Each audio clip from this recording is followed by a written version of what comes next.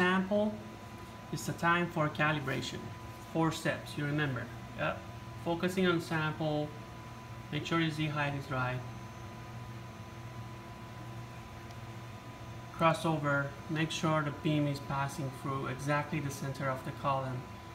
Make sure the lenses are aligned, and the astigmatation. Okay, start with the height. So you need to find the feature on your sample, then increase the magnification by turning this. Increase, increase, increase. Somewhere around 5K, I would say okay. Auto brightness and contrast. Bring this to the center.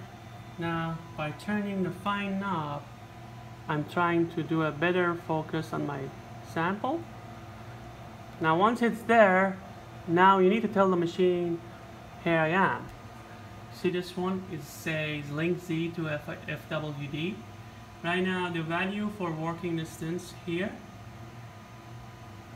it's 28.3. Now, on the beam control, on the navigation tab, the value for Z is showing 0. That's why this question mark is here. So once you push the question mark, this 28.3 will match with this Z on coordinates for the navigation tab. But remember, always you need to do this on the highest position of your sample. If you have a non-flat surface and you are doing this on a very low end, if you do this and once you are changing the Z, the possibility that you hit the gun is high. So make sure always you are doing this as the highest level of your sample. Once we linked, now it's time to do the crossover and the lens alignment. We did that before also because sometimes there's no signal, so you check the crossover at the first, but if there is, then you may do it on this stage. So as you can see, the crossover, that cross should match that circle. If not, by dragging and draw this tiny square on the crossover tab. So I'm dragging and draw this one by dragging the left mouse key and dragging it. So I'm dragging it, so I'm moving it. So I'm trying to bring it exactly to the green cross. Once there, cancel the crossover by pushing the crossover button here. Now it's time to do the lens alignment. I push the lens alignment. If the lenses are aligned, you should see go in and out. You shouldn't see any X and Y, any Y and X, any X and Y movement. You should do it for a high magnification if you want better alignment. You can do it at low mag, but then you need to redo it if you increase your magnification. So let's find a feature like this. Increase the magnification around like 20K. By dragging and draw this tiny square, I can align my lenses. So lenses could be like this. So right now you can see it's going up and down. Even could be worse. Right now you can see it's like this movement. So you need to drag and draw this and bring it to the point that you shouldn't see any X and Y movement. On that thing, that means that your lenses are aligned. Something like this. Once the lens aligned, cancel the lens alignment. It's the time to do the astigmatism. Okay. I'm on 5K. Let's go here. Increase the magnification. Now, to do this astigmatism correction, there are multiple options. One easy one is to use the reduced area window. This one, if you push it once, then there's a reduced area window that you can drag and draw and put it wherever you want. Even you can change the size, bigger or smaller. Then you have more control on the screen.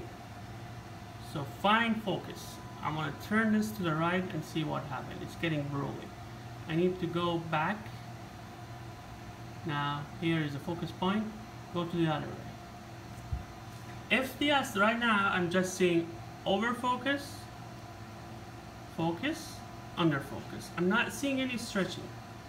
let's say if I mess with one of these stigmator and something like this.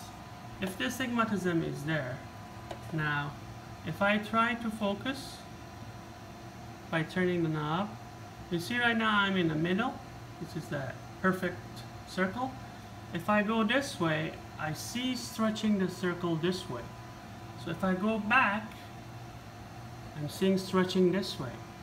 So that to adjust this, you need to make sure you are in the middle, exactly on the focus, which is no stretching there.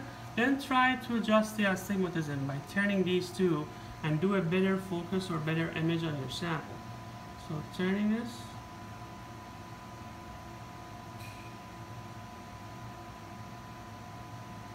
Now check it again. Turning it, put it in the middle.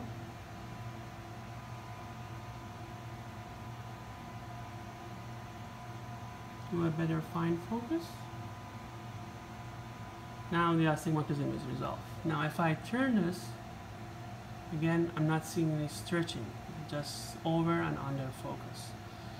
Anytime you change your working distance or your kV or your current, you need to redo your alignment specifically for the astigmatism. Once the astigmatism is resolved, then you are at the end of your alignment. It's the time to pick your desired spot and do your imaging. So as I said, for navigation, you can double click everywhere you want, bring the location to the desired location. Once you are there, for a good microscopist, it's necessary to provide very high quality imaging. So I would say whenever you have a desired magnification, do your alignment and your fine focus at least twice or third of time of your desired one, and then go back to the desired one and take the picture. Let's say we want to take a picture at 20 or 15K. So I would say increase the magnification to, let's say, 30K, which is twice. Find a spot, put it on the middle. Now try to use the reduced area. Even I can go a little bit more. Now by turning the fine focus, try to fine focus on